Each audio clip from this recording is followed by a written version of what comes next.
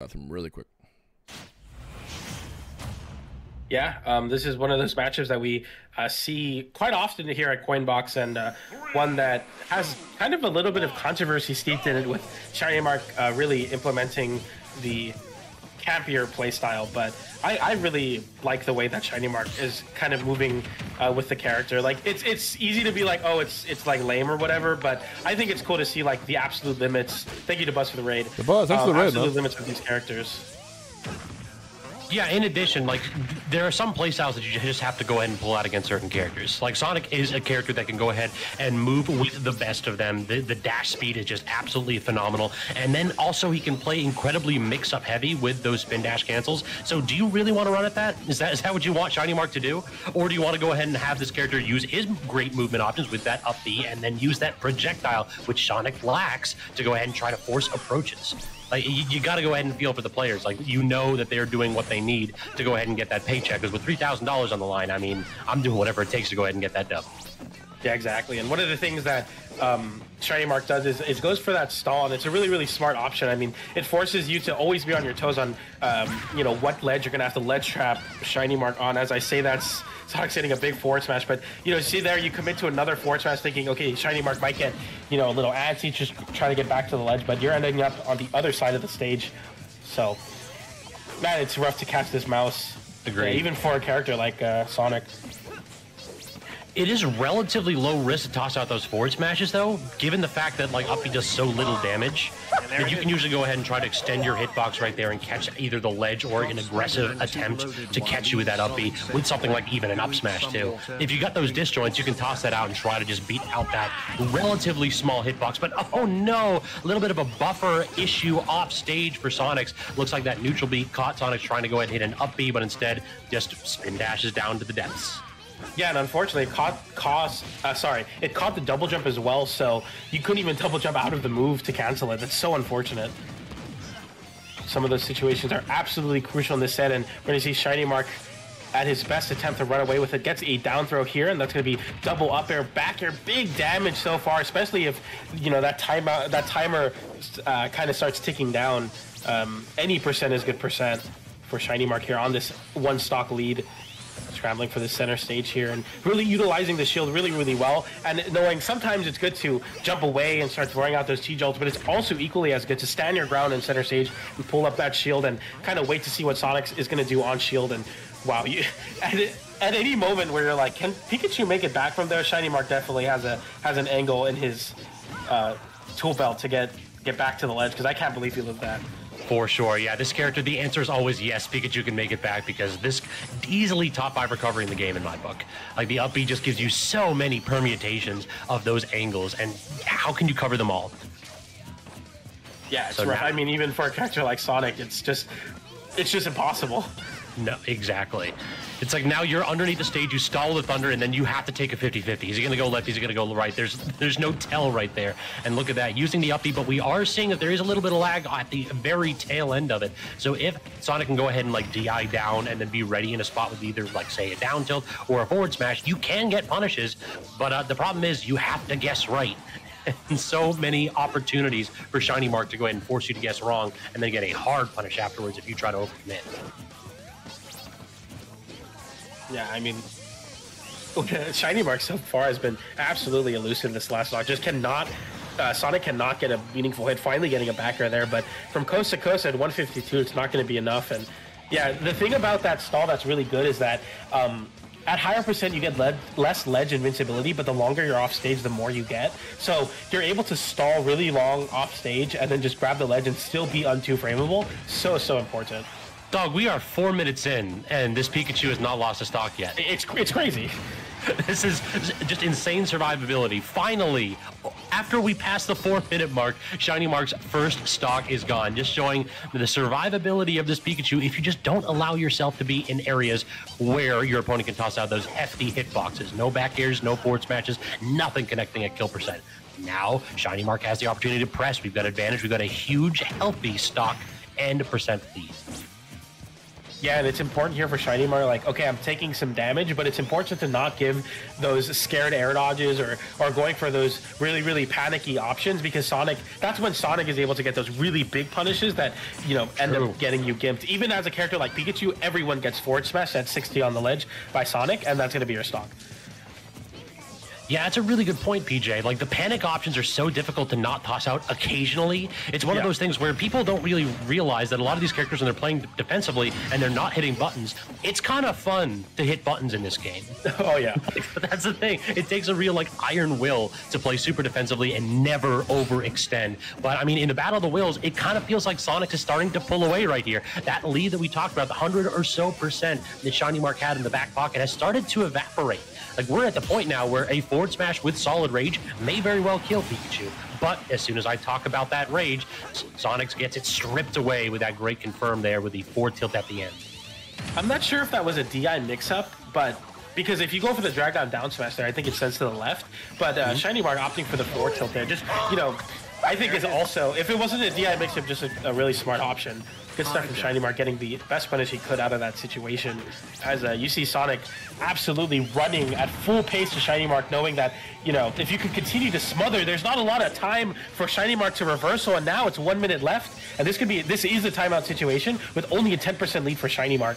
So we get down to the 50-second mark. The forward air comes through, 4% only on those 2 hits of forward air, and Sonic playing safe here. Obviously, you don't want to get reversal because that big combo potential from Pikachu could definitely just be the end of the stock, or end of the game, sorry, as we now have a bit of a bigger lead for ShinyMark, but still, I mean, you got a lot to do if you're Sonic here. I know 20% doesn't seem like a lot, but if you're literally never getting hit, it can be a mountain to climb.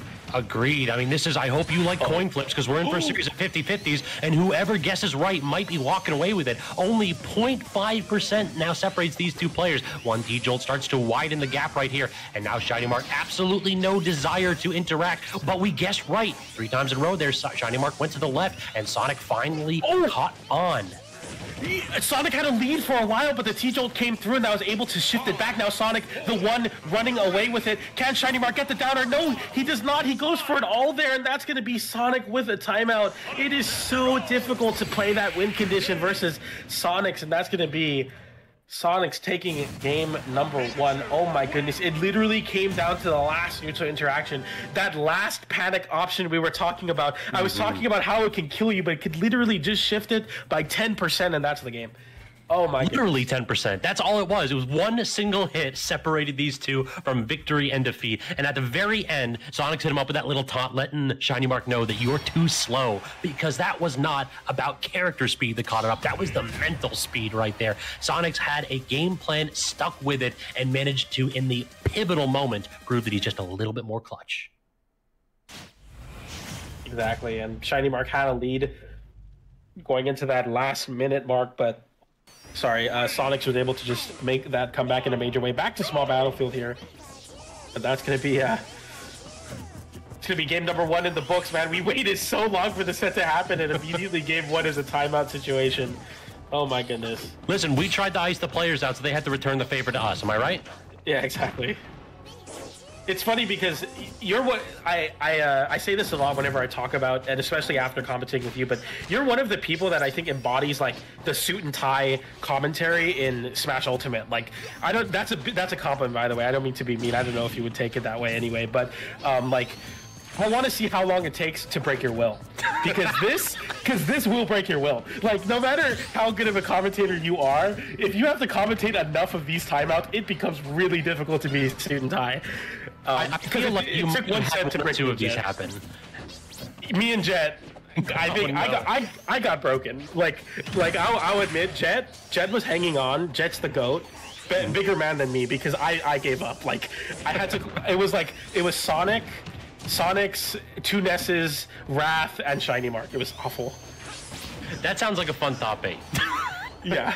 Yeah. I think the worst set that I ever had to do during quarantine, I did a set with, it was Rob Joker, and it was a Grand Finals Game 10 reset, and it went 1 hour and 10 minutes. An hour.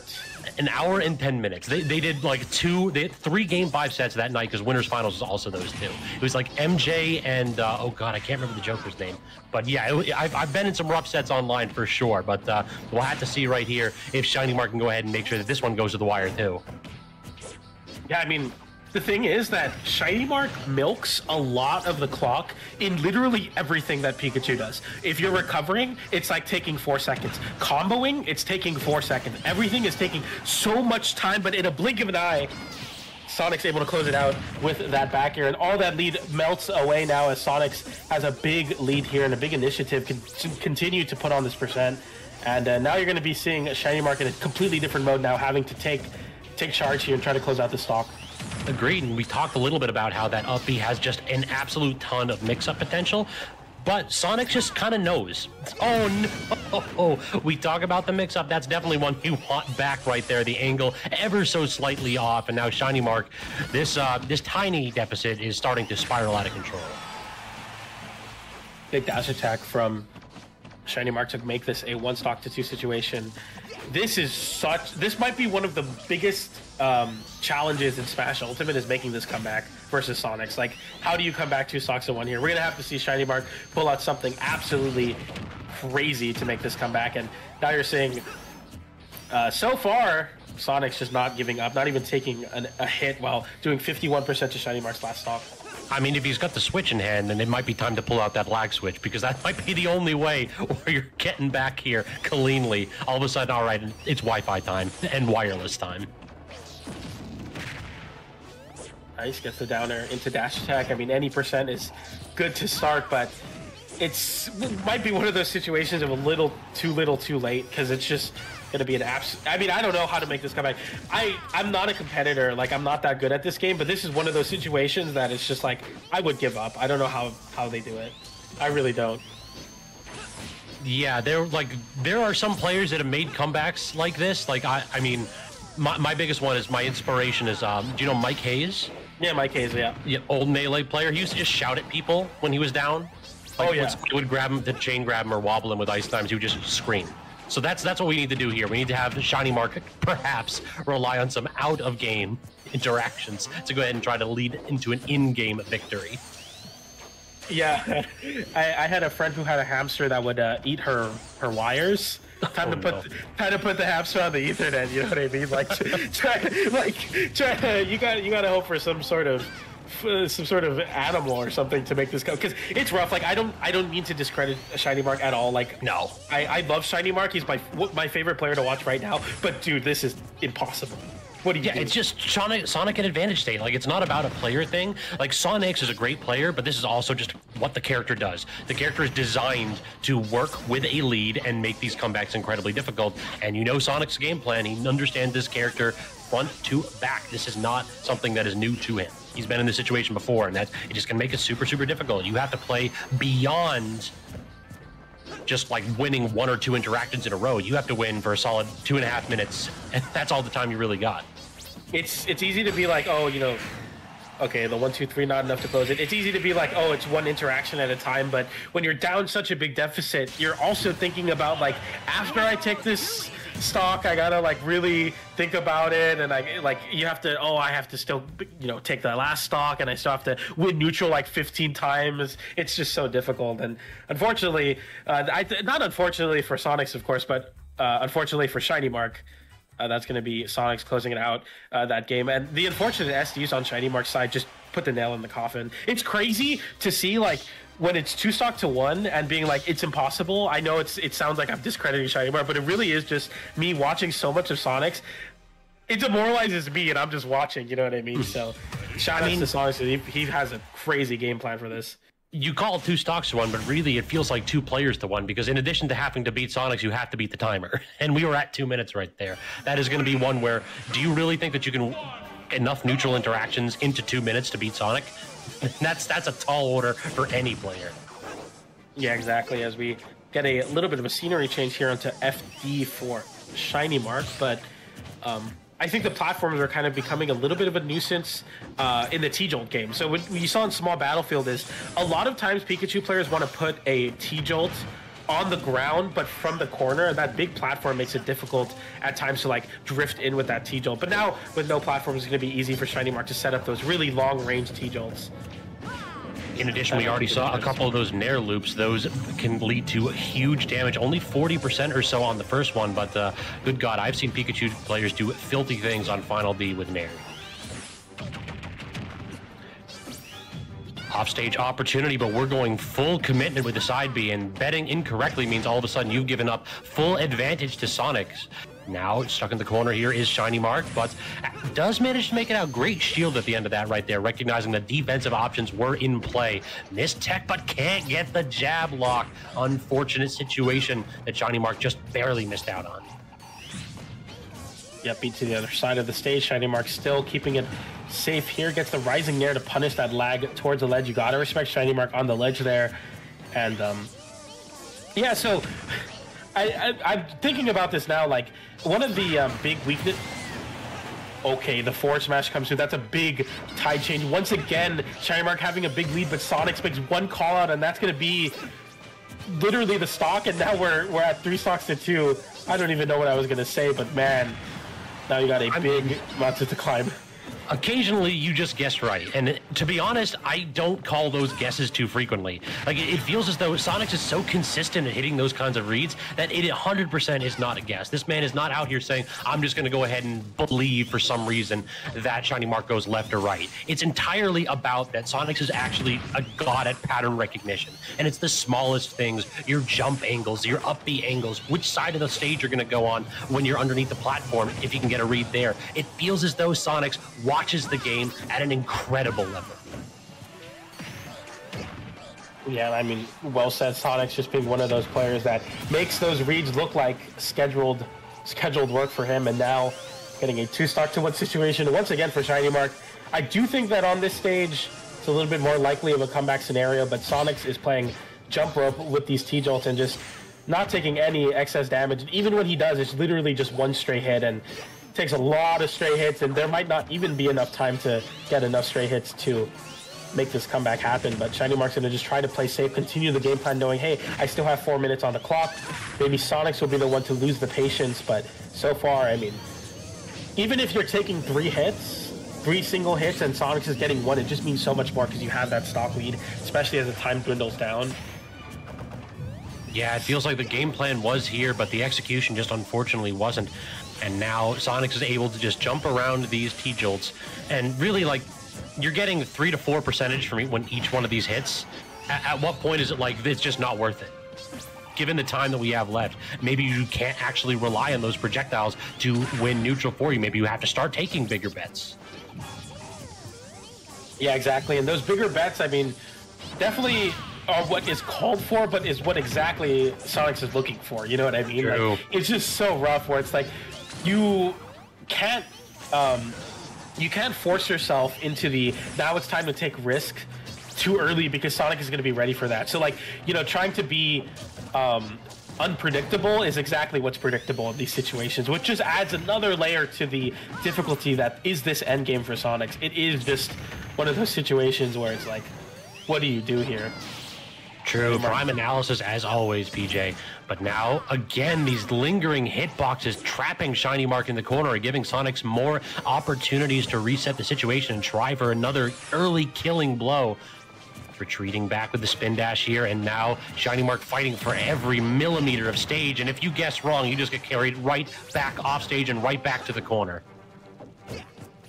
Right for the landing there. I like the pull-up shield from ShinyMark, knowing that Sonix was going to land with a button. Gets the footstool on the shield now, and just continuing to be elusive. Doesn't need to be this crafty with this big of a lead, but just saying, yeah, I'm not going to give it to you. Like, I can still time you out from this position.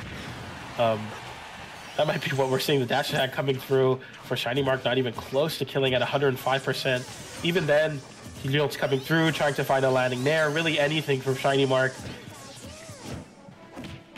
Oh, right. That dash attack, that's a little bit optimistic right there, and that should do. The back throw gives Sonix the 3-0 victory over ShinyMark with a dominant 2-stock to finish the set. That's going to be a 3-0 for the favor of Sonix. Congratulations. Moving on into winners finals. as we move now into Wrath versus Sonix.